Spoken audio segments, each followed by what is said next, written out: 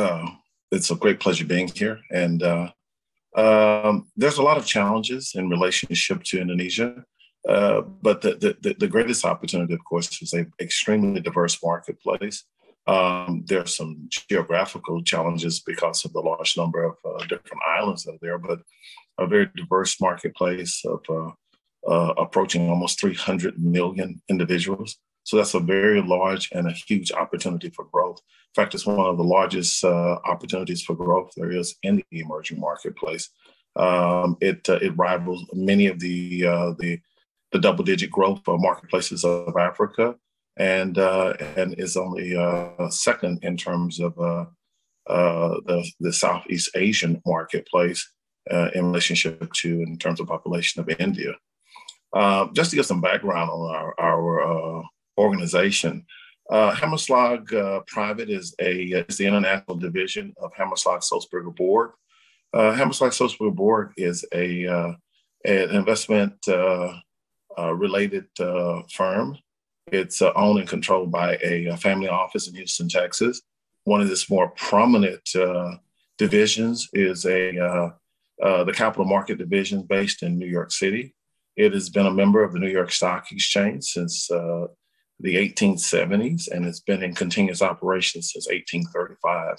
So roughly, we've been a firm started in the old Germany, and then migrated over to the United States.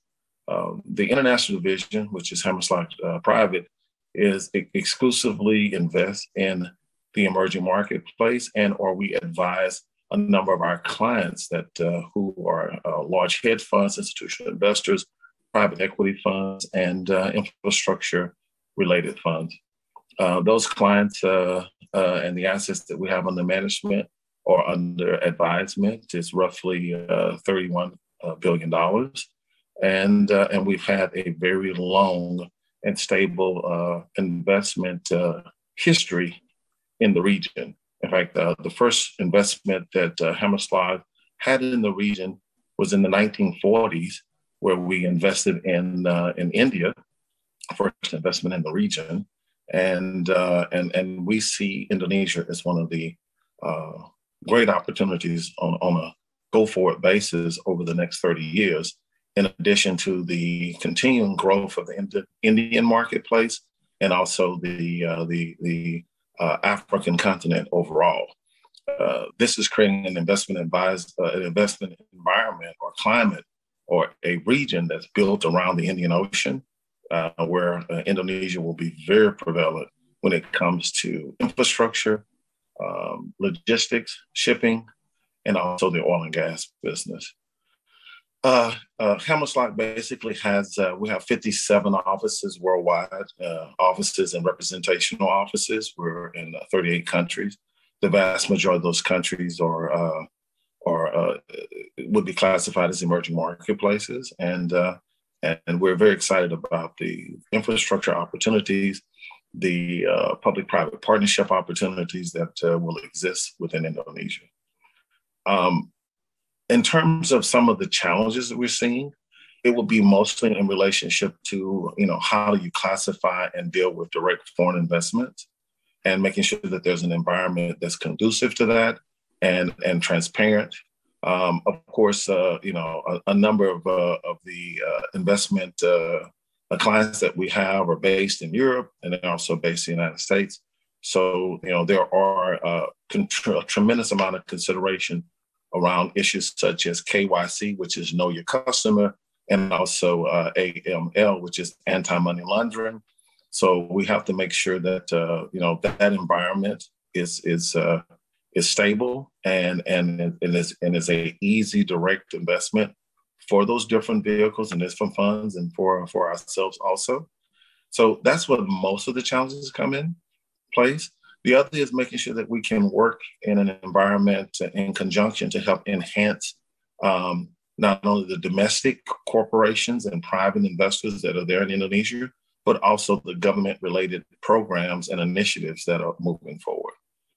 The other area that we try to emphasize in terms of our investment and making sure that we have the right challenges, working with the various development banks and and the sovereign wealth funds that are interested in this very dynamic marketplace. So whether that's working with World Bank or whether that's making sure that we stay in compliance with the IMF, various different programs and policies, but it's also working with the regional banks such as the Asian Development Bank, and then also some of the regional players and their development banks that want to encourage direct investment from such countries as Japan, or direct investment that may perhaps be coming from South Korea or Taiwan, which are more developed marketplaces, but are also looking for growth opportunities because their growth level within those economies have slowed down significantly because of population issues. Whereas, as I pointed out earlier, when you have 270 million people in your economy and a GDP with the upside growth potential as Indonesia, then basically that's why so many of the development countries in the region want to do business. Anyway, as I said, Hamershlag has been deeply involved in the region since the 1940s. We have been involved in a various number of different large investment infrastructure projects. We are exploring and taking this opportunity because of this initiative to want to enter into the Indonesian marketplace, into the Indonesian capital markets. We have recently invested in a $10 billion infrastructure development opportunity in southern India. It's near the town of Manalapad, and it's building a deep water port, an LNG regasification facility, a large new railhead. We also are invested in building a 2.2 gigawatt power plant there, a freshwater treatment facility, and also major investments in wind and solar for the region. The other thing that we're heavily invested in is the opportunities to do business in Africa, because we see, especially Southern Africa, South Africa, Zimbabwe, Kenya, Mozambique, and other emerging markets as having the ability to do cross-lateral and multilateral trade with Indonesia, and also from the standpoint of the shipping and logistic business. We also see a future opportunity in the infrastructure business of the technology community there.